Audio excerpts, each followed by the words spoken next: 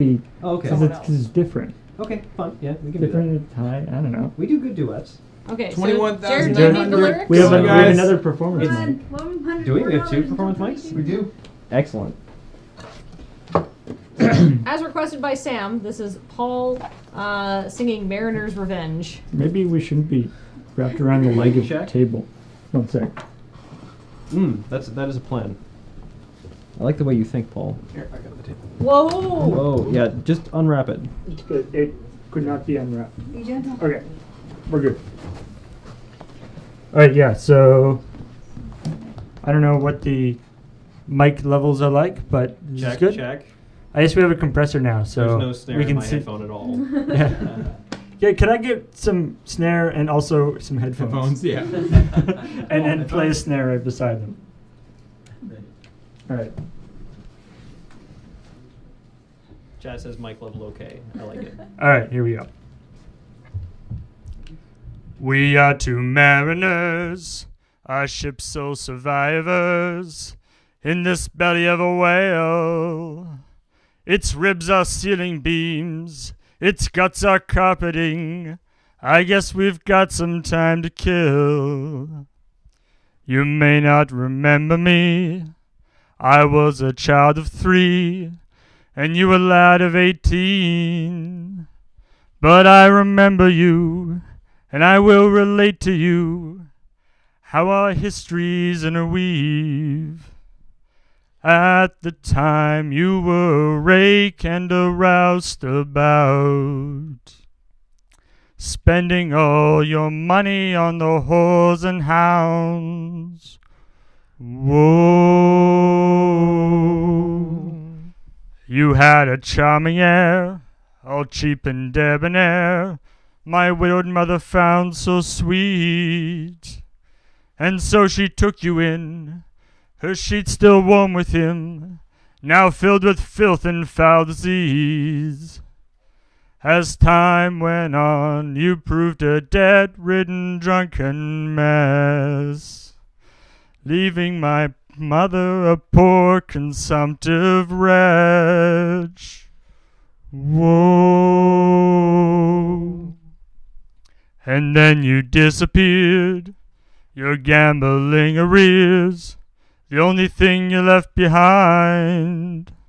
And then the magistrate reclaimed our small estate, and my poor mother lost her mind. Then one day in spring my dear sweet mother died. But before she did, I took her hand as she dying cried. Whoa.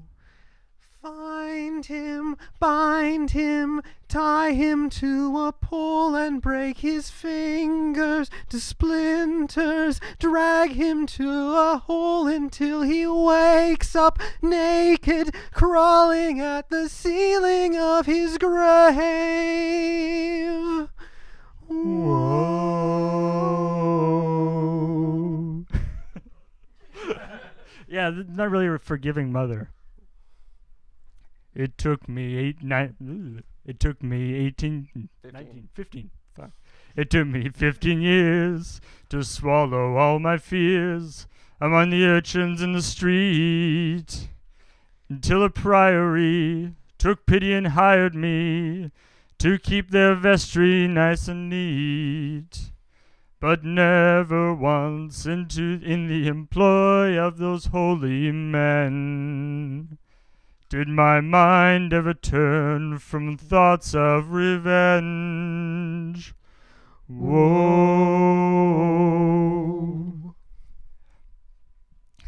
One night I overheard the prior exchanging words with a penitent whaler from the sea.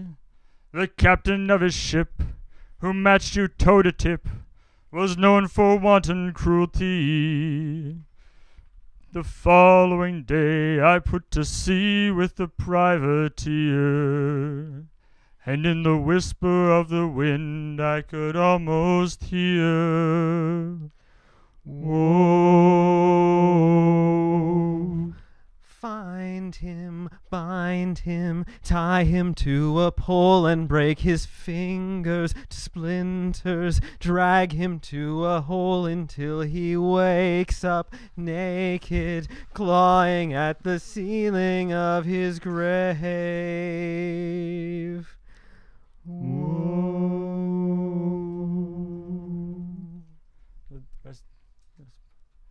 There's one thing. There is one thing I must say to you as you sail across the sea. Always your mother will watch over you as you avenge this wicked deed. Mom's really intense. And came that fateful night. We had you in our sights after 20 months at sea. Your starboard flank abeam, I was getting my muskets clean when came a rumbling from beneath. The ocean shook, the sky grew black, and the captain quailed. As before us grew the angry jaws of a giant whale. Whoa.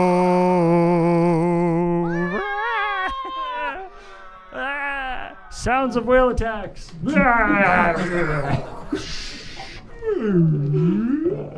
Don't know how I survived. The crew was chewed alive. I must have slipped between his teeth.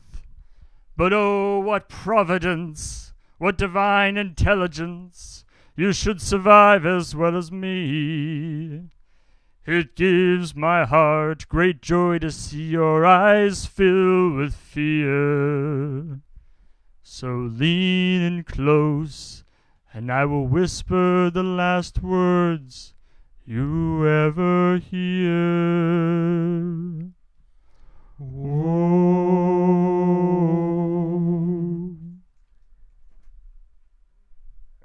And then we dance.